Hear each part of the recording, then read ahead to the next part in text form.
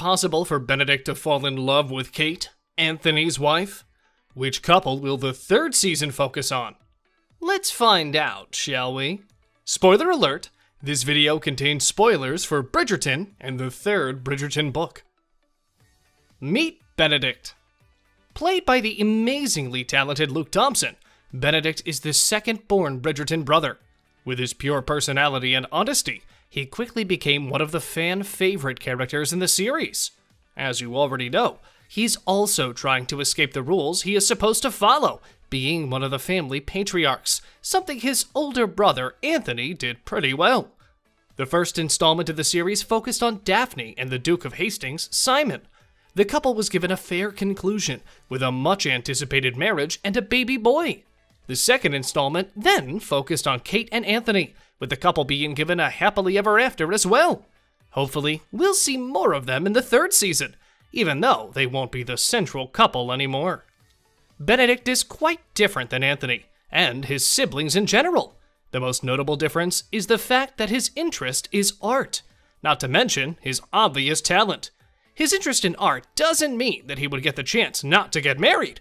As you already know, all of the siblings have one purpose only: to create a family, which only brings us to one question. Who will Benedict fall in love with? What kind of story should fans expect to see in the upcoming season? Let's find out. Another place. The Royal Schools have accepted me as a student. Is Benedict gay? During the previous two seasons, we've only seen Benedict with ladies, including Genevieve Delacroix. He even said some things about what admiring a woman truly means, explaining that the point is to look at her and feel inspired, and, quote, delight in her beauty so much so that all your defenses crumble, that you would willingly take on any pain, any burden for her. If we get into the source material, Benedict is by no means gay. He is solely interested in women, with him even marrying one. According to Julia Quinn's novels, Benedict marries Sophia Beckett, as described in the third book, An Offer from a Gentleman, with the couple welcoming 4 children: Charles, Alexander, William, and Violet. This, however, doesn't mean a thing, because so far, the creators have done many deviations from the source material. For instance, Daphne's first baby in the novel is a girl, which is not the case in the TV show, as he gives birth to a baby boy instead, which gives a proper conclusion to her story with the Duke. But let's continue with Benedict and see what Luke Thompson had to say about his character's future. He explores his freedom. When Town & Country asked the actor about his character's sexuality, Luke said that his character in the series is clearly very open, and that's why it's extremely fun to play him. Quote, and I think that it's not narrowly sexual. He's just a very open person, full stop, the actor said, adding that it all depends on the writers. If the show decides to follow the source material, at least some of the more significant storylines, we'll see a beautiful love story with this character. Before we get into details, make sure you smash that like button if you haven't done so already. As the members of our town questioned my identity and means. A Cinderella story. Just like his different personality, Benedict will also get a quite different story than the rest of his siblings. This is, of course, only if the creators decide to stay loyal to the source material. After Anthony and Daphne ended up together with their love interests, their brother comes next as the one to go on the quest for love in Julia Quinn's third Bridgerton novel, An Offer from a Gentleman. Since this is Bridgerton we're talking about, things won't be easy for the character, nor for his love interest. This is when readers got introduced to a Cinderella story. Sophie Beckett is the illegitimate daughter of an earl. The earl is a kind of person who takes good care of her. This is, until he marries a woman named Araminta. Unfortunately, the earl dies, and Sophie is left with Araminta, the cruel stepmother who turns her life into a living hell. This is not the only similar plot element the story of the third book shares with a popular tale. One night, Sophie ends up at Lady Bridgerton's masquerade ball, and since she is different than all the women he's met before, Benedict falls in love with her. He then says that he'll never give up trying to find her, and once he does, he'll try his best to marry her, and eventually create a family. After several years, he manages to find the woman of his dreams. only he's not aware that she is the one. This only brings us to class differences. I personally loved the third novel the most because of how the story explored two different backgrounds.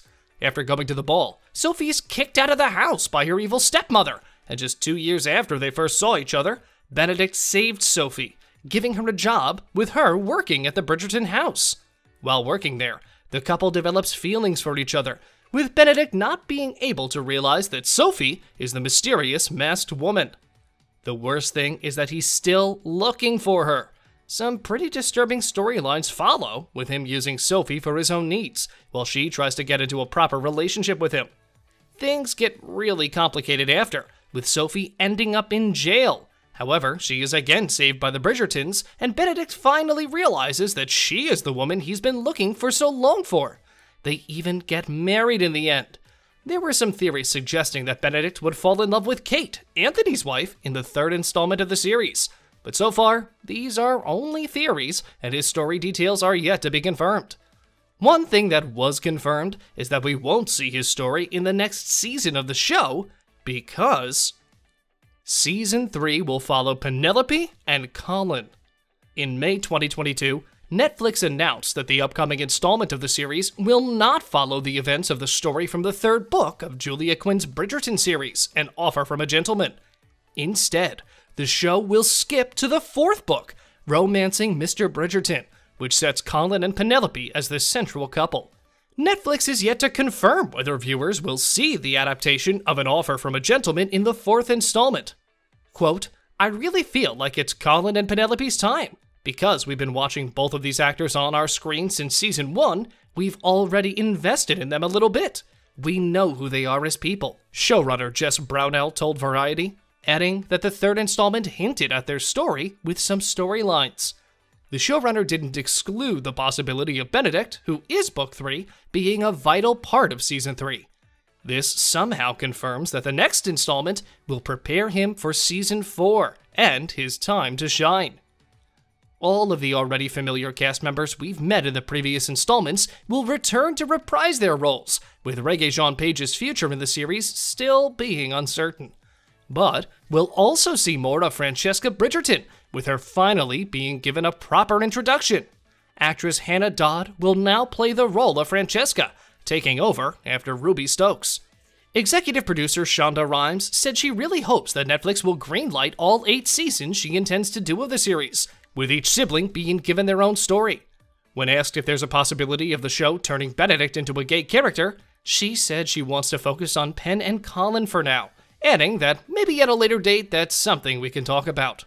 So far, the other creators have shut down the rumors about him being given a queer storyline, and once the creators reveal more details regarding his story, you'll be the first one to get informed.